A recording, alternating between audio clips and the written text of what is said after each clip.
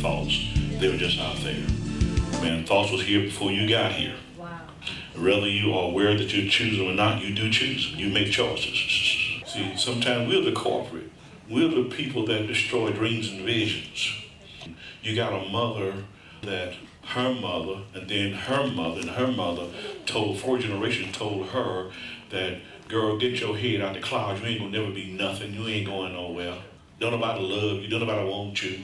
Well, you know, a lot of our kids are just repeating what their mother said or father said, and we're just carrying that same pattern. And it's so sad. You're in the grocery store buying groceries. You hear that curse. You hear that restriction. You hear that limitation being placed upon that child. You're programming that child to be a loser rather than be a winner. See, if you're not aware of this, then we keep doing it. See, the Christian church has really taught us to disregard your intuition. That's of the devil. Don't trust your intuition. Trust God. Well, who do you think God is? He is your intuition. But see, at the right moment, at the right time, timing can be everything. Yes, yes. And when your high self speaks to you, you got to move. See, we trust everything outside of ourselves, but we have a problem trusting what's in us. Yes. We trust the news people to tell us the truth. They give us 55 minutes of bad news. And well, let us top the day off with some good news. You done loaded my mind up with all this bad, negative stuff. The world is a terrible place to live in.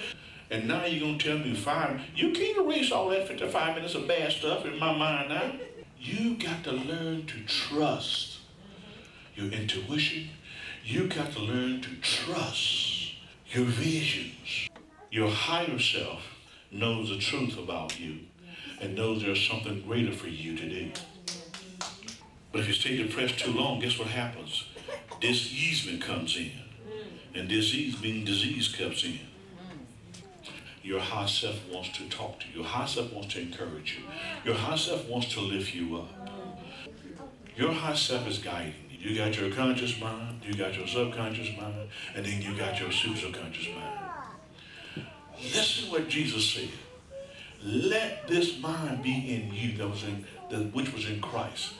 You take your subconscious mind, you take your subconscious mind, and when them two become one, that's the marriage. Your high self has your best interest at heart at all times.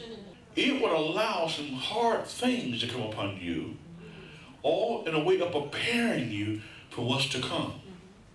Some of us are still suffering from the old teachings that the love of money is evil. But what would be the evil of it? Money is not evil.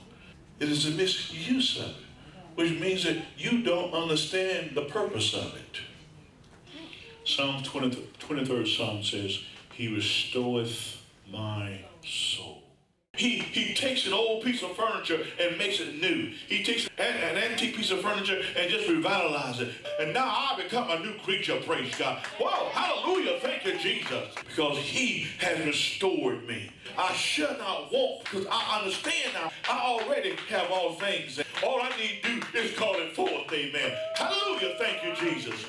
He leadeth me. He's guiding me by the still waters of life, amen. In this new awareness of having a peace of mind, I just said, He keeps me in perfect peace because I keep my mind stayed on Him. Take charge of your mind. Take charge of your thoughts, amen.